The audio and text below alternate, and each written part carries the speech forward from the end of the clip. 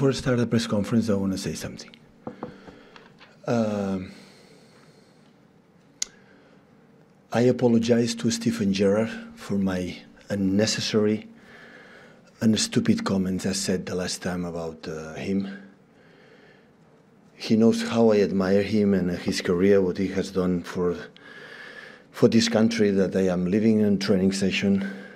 I am training, I am ashamed of myself, what I said, because he doesn't deserve it. I truly believe my comments, what I said in my previous conference about I defend my club, but I didn't represent my club well, putting his name in this stupid comment. So I apologize. I said to him personally, but like I comment publicly, I have to do it here as well. So I'm so sorry for him, from Alex, his wife, kids, family, because it was stupid.